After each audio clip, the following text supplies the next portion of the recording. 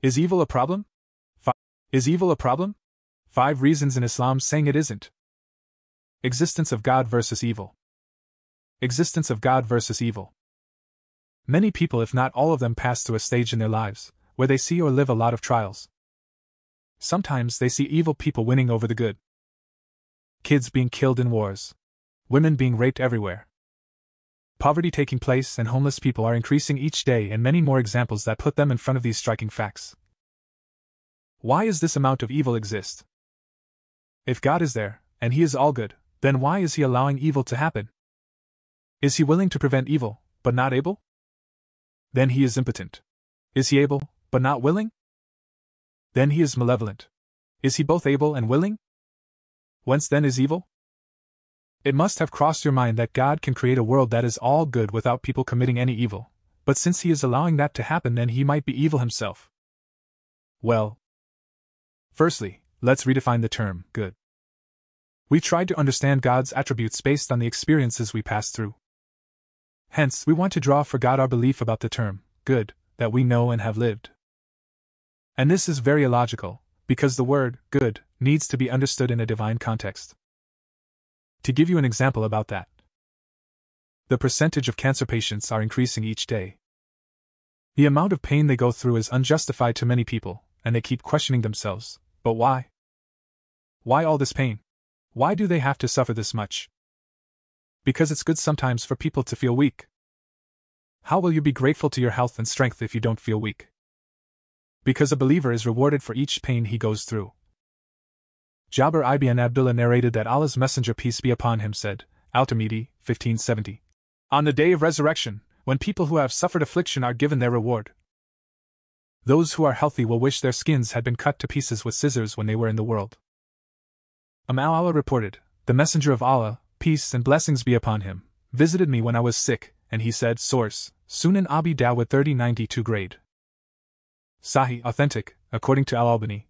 Be cheerful, O mother of Allah, for when a Muslim becomes sick, Allah takes away his sins just as fire takes away impurities in gold and silver. And the Messenger of Allah, peace be upon him, said, narrated by Al-Bukhari, for any adversity a Muslim suffers, Allah erases some of his sins, even though it may be no more than a thorn pricking him. Because when you are in great pain, you most probably think about death, and how near it is. Every one of us need that from time to time to reorganize his life and priorities, and see where he got lost and get back on track. Secondly, it's payback time. God says, and whatever strikes you of disaster, it is for what your hands have earned, but He pardons much. Quran.com 42:30. Whatever difficulty afflicts you, O people, in yourselves and your wealth, it is because of the sins that your hands earned. Allah overlooks many of them, and does not take you to task for them. Ashura 30. On the individual base, the community base, and even on the whole country base, we continuously pay for our own deeds. Whether they are small or big, starting from saying harmful evil words, ending with adultery and stealing. God states that a lot of the trials, difficulties and hardships we face are basically because of our sins and bad things we did before. And because Allah, God, is the just, He won't just let you run away with what you did. To understand this better, imagine a thief who stole all your money and simply ran away. Do you wish for him to enjoy all the luxuries of life with your money without any punishment? Won't you at least wish him a distressful life? Well, that's the payback he will get for what he did to you. Thirdly, understanding the purpose of life will help you understand a lot of what's happening around you. The primary purpose of the human being is not happiness, rather it is to know and worship God. This fulfillment of the divine purpose will result in everlasting bliss and happiness. So if this is our primary purpose, other aspects of human experience will be secondary.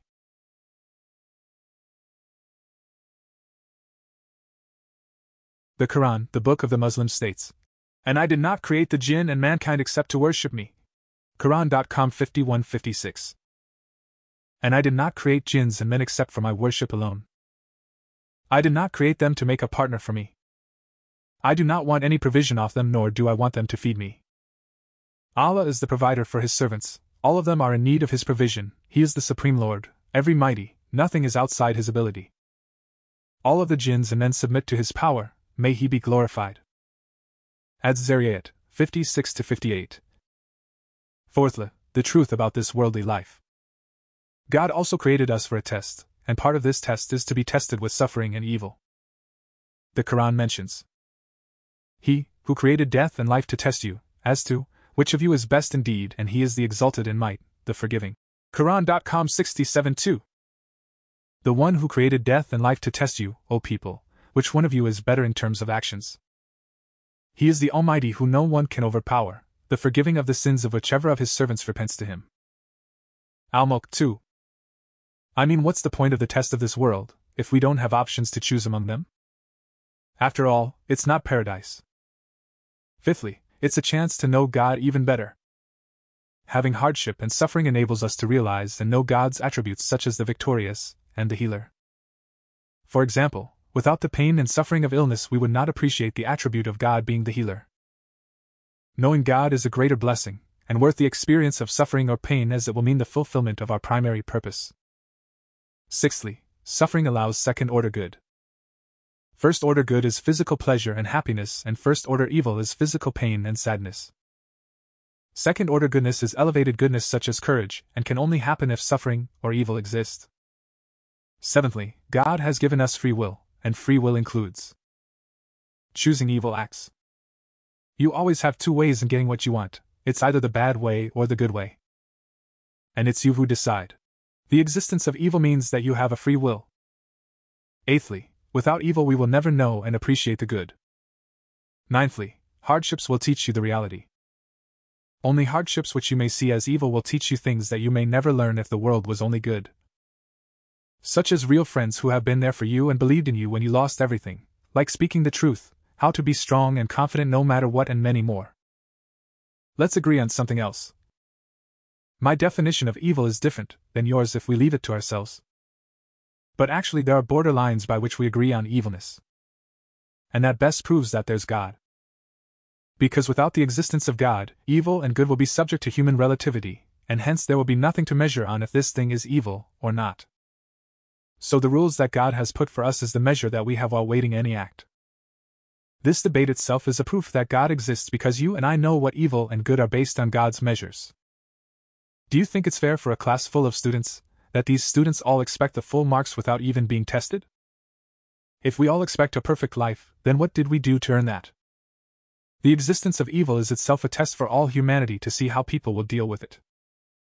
And the more powerful evilness gets, the harder the test and the greater the reward.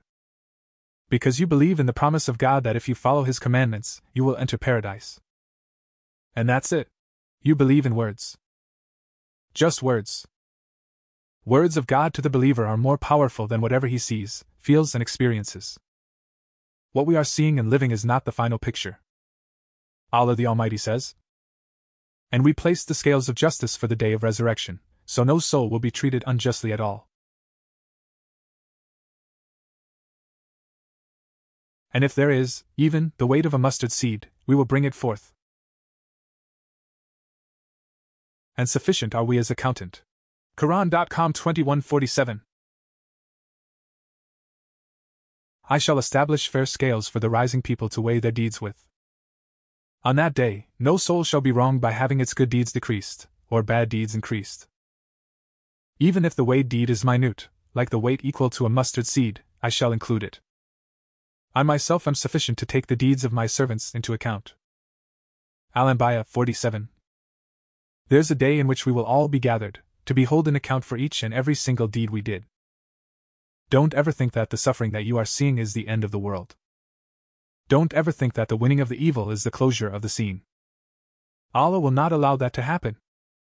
He won't. Is evil a problem? 5 reasons in Islam saying it isn't.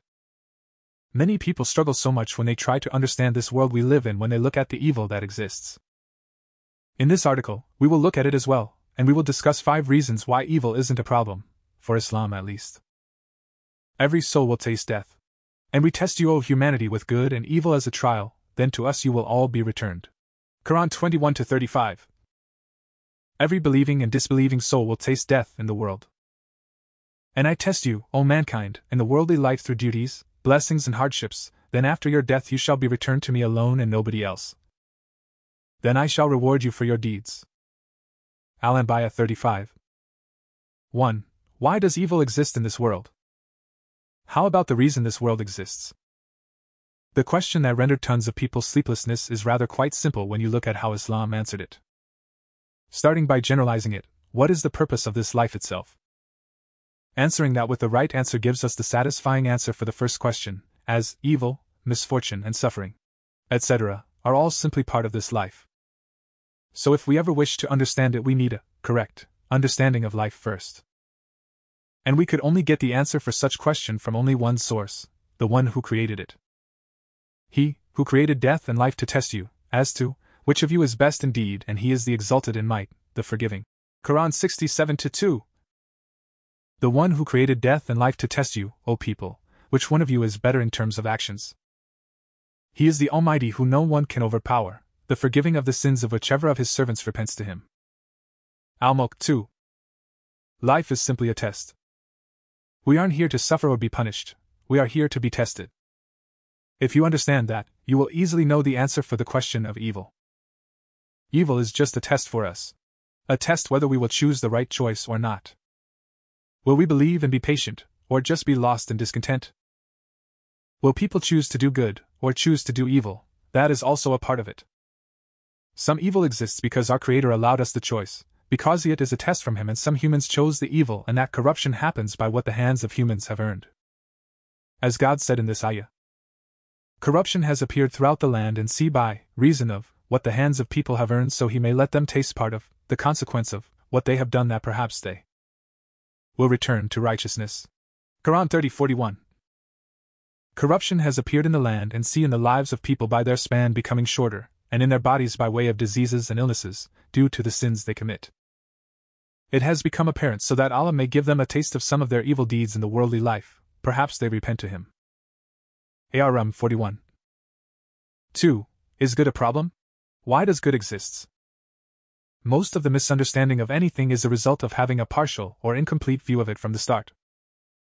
It is the same in this case, looking only at one part of life and totally forgetting the other part. That is a problem. Good is a problem for those who think evil is a problem, because again, why does it exist? Comes. It has the same answer as evil, it is a test. Being tested by temptations and all the things that God Allah provides us is the other part of life. Are we thankful to Him and doing the good in return, or did we forget that we are slaves of our Creator and are denying His blessings on us? Are we swallowed by ego and pride, or are we still humble and doing what we were created here to do, worshipping our Lord? And although evil and good are explained perfectly well in Islam, they remain far from that in any other worldview. On the other hand, for those who look at evil and find it a problem, it would be a huge problem for them when they look at good and think of its source and why it exists. 3. Death, the end of everything. Death is the end of this temporary test that we live. Also, it's a perfect reminder that we aren't as great as we think we are. Death is a reminder that we are servants that don't really have a choice outside the limited frame that our Lord has given us. Moreover, death is the reminder that not just evil, but also good is temporary, and that they don't last. Be it a good life, a bad life, a cool life, or one that is filled with suffering, it all ends. And only the consequences of our choices in this life will remain when the curtain is raised to the next one. 4. The pure justice. The life after this one. Evil is a problem for those who think that this worldly life is all there is. Definitely, if that is what you think, then it is a big problem. But thank God, the all-just Al-Adl, the Creator who created this world, who didn't make it all there is to life. The next one, the hereafter, is the life where justice is fulfilled. When all of us rise as our Creator creates us again as He did the first time. And anyone who did evil in this life, harmed another soul, or committed grave atrocities and went without facing judgment will be judged. When the day comes, the judgment day, this goes for all, you, me, and everyone. In fact, we all will witness all our deeds in this life and all our choices. Then, we will be judged on everything.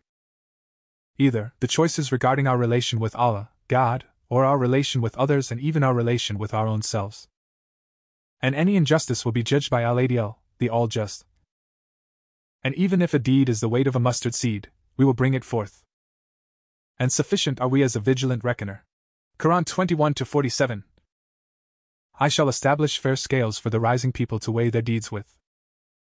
On that day, no soul shall be wronged by having its good deeds decreased, or bad deeds increased. Even if the weighed deed is minute, like the weight equal to a mustard seed, I shall include it. I myself am sufficient to take the deeds of my servants into account. Al-Anbiya 47. 5. The real problem of evil. Evil isn't a problem to Muslims, and that is why although Muslims suffer the most now, they have the lowest rates of suicide.